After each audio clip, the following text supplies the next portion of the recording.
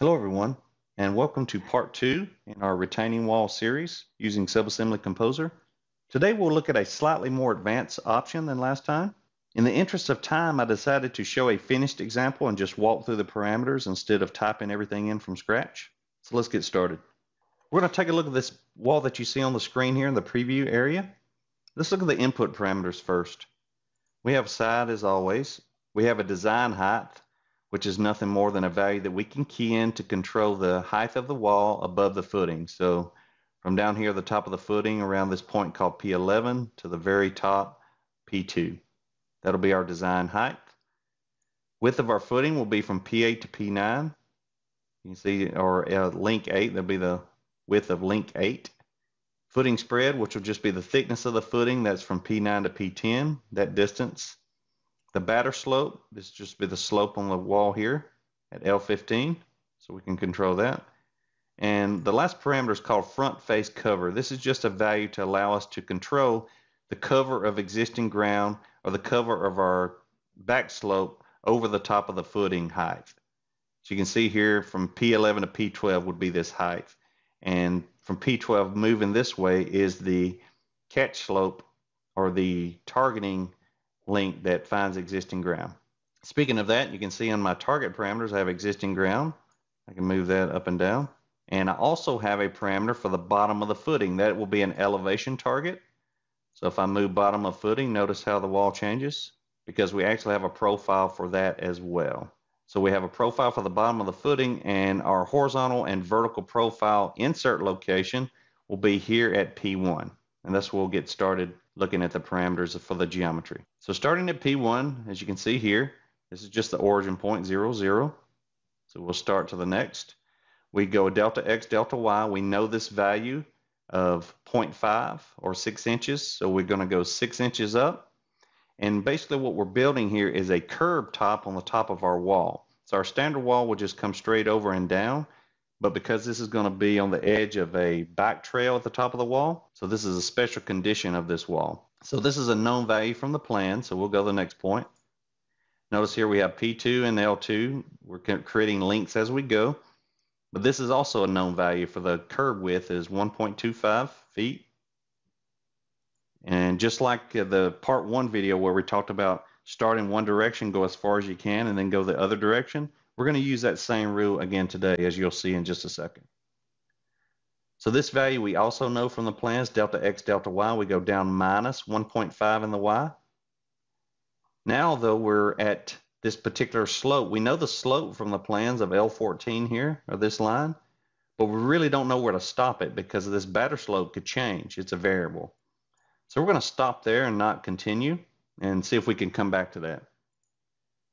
Where we go from here, though, while we're in the area, I'm going to go ahead and place an auxiliary point. You can see AP1 from point 1. What this represents is our typical wall height at the top, which is given from the plans as well. And this point will allow us to compute this batter slope correctly, because the batter slope is based on the top of the wall down to the footing. So I didn't really have a point there, so I'm going to place a fake or an auxiliary point there for computation purposes. And you can see the delta X. It's a delta X, delta Y. The delta X is an 11.5 inches over, or 0.9583. Okay, so we leave that alone now. We go, and you see we're going completely the other direction now, because P8 is at the very bottom down here. So where does P8 originate from? Well, notice here we've got slope and delta Y from P2. P2 is the very top of the wall.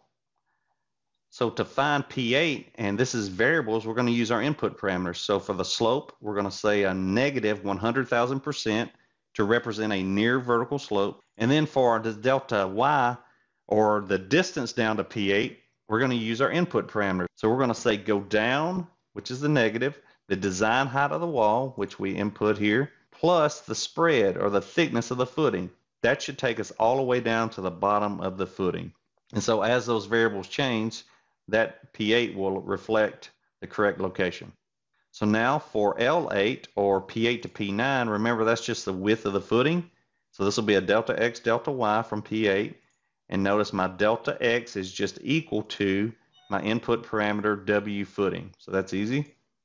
Now I go for my thickness, which is just my spread, right? So I'm going to do a delta x, delta y 0 for the x, of course. And for the vertical, I'm going to say the spread of the footing. Just type in that input parameter. So I'm controlling this wall completely. So now while I'm here, notice kind of went in a different direction. I've stopped really at L10 because again, we've got a batter slope coming down that we have not computed yet. So we just can't place a point at P5 here from P10. It's not that easy. So instead what we do is we come back to P8, which is down here, and we're going to place a point at the location of the thickness of the footing. And we're going to say basically go 0 in the X, go up the thickness of the footing or the spread, F spread.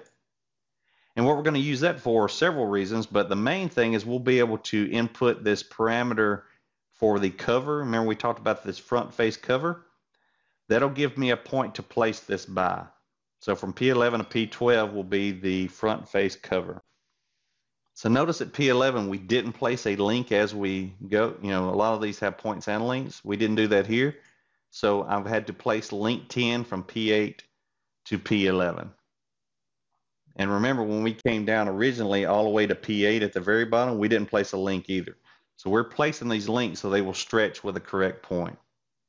So back to L10, so we placed a link between P8 and P11. We could have done that on the fly. So again, I don't remember why I did that, but it doesn't matter. Then on our link going up the wall, we have a link from P11 up to P1. Had to place that link because remember we went from P2 all the way down to P8, so we had to rebuild these links going back. Now we were ready to go from our AP1, which was our auxiliary point up here at the top, AP1, go down the batter slope that I'm going to key in to find AP2. So my batter slope, I need to do a negative, so it'll be the correct downward slope.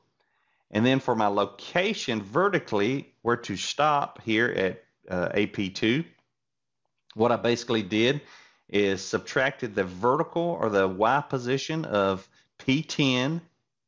Here's P10 from P1, which is at the origin, and then just put a negative so that it goes down. So what that'll mean is that will let P10 determine the location of AP2 vertically, and the slope will compute how it gets there basically. Okay, so AP1 down to AP2, P1 minus P10 and a negative sign, and the slope, because this will be a slope in delta Y, is the negative batter slope. Now you may wonder, why did I do a auxiliary point here? I actually don't remember. There was something interesting going on I found when I tried to place a regular P5 here, because what you'll see, the next particular point, I've got P5 and I'm renaming. I'm saying P5 follow AP2. We didn't have a link here. Remember, we didn't know this position, so I can come back and fill in the gaps. I do a link only, L12 between P5 and P10. So we've got a link there. Now for this P4 up here, remember this is the point we didn't know. We're kind of to here now at P5. We're kind of done in this area. So I need to come back up this slope and locate P14. Well, I did that with an intersection. So if you look here, I did an intersection 2-point slope, and we intersected the slope that I knew from the plans here, which was 100%, L14.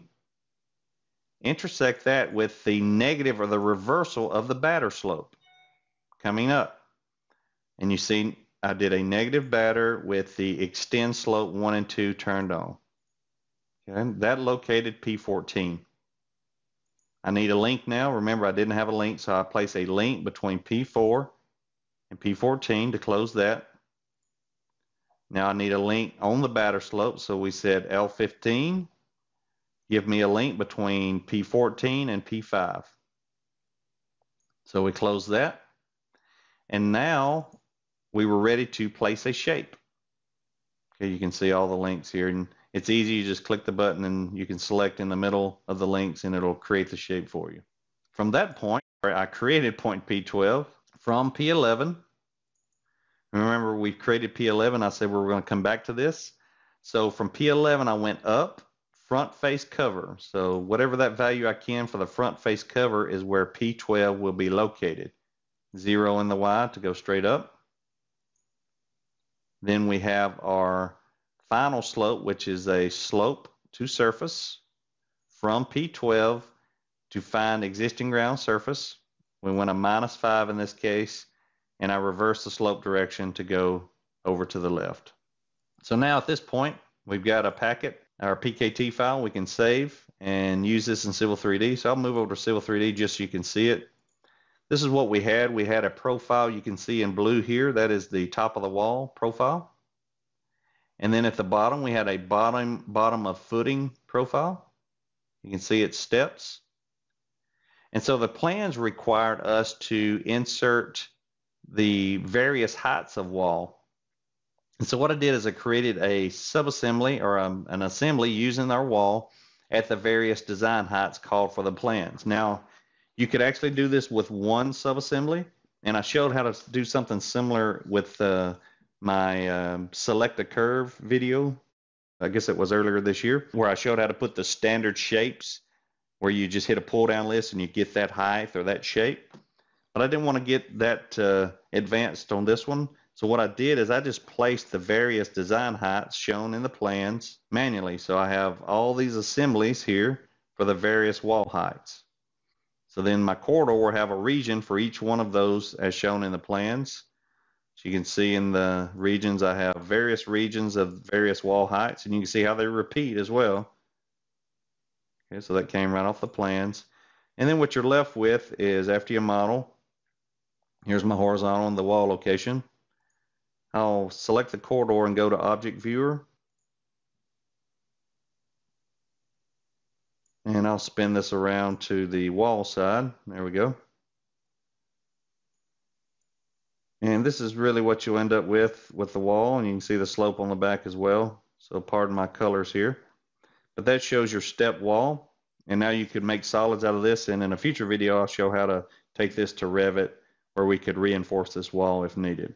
So the goal today was to go a little more advanced with a retaining wall, show you a few more options for creating that in Subassembly Composer. I hope this has been beneficial. Have a great day.